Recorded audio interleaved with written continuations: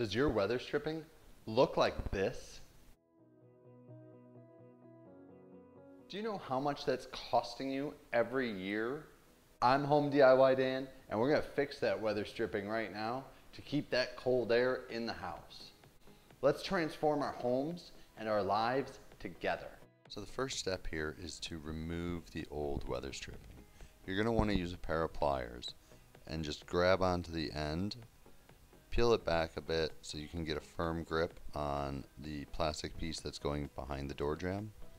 Just grab onto that with the pliers and just kind of pull back and pull away from the door jamb.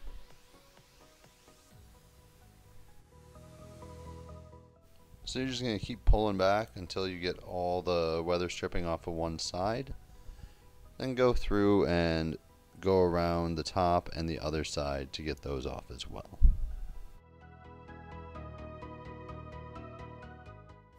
Now when you go to install the new weather stripping, you're going to take that plastic piece that you pulled out of the old one, and you're going to put that into the gap that was left by the old weather stripping. And you should be able to just firmly push it in and it should stick. It might need some help, so you can give it an assist with a block or a hammer if it's really not wanting to go in. Repeat this process for the other side of the door as well. Line up the top edge with the top of the last piece of weather stripping you put on, and then just continue to push it in along the top. Now with the top piece, you are going to have to cut it because it's not the same length as the sides. So just line it up and cut it where you think it needs to be cut. Then double check and make sure that it fits well. The bottom portion of the weather stripping is going to be very similar to how we cut the top. Just line it up with the bottom of the door threshold and cut it where it needs to be cut.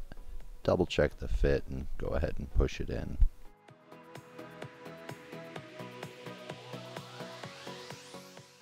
If you guys like projects like this, hit that subscribe button to see all the new content we have coming out.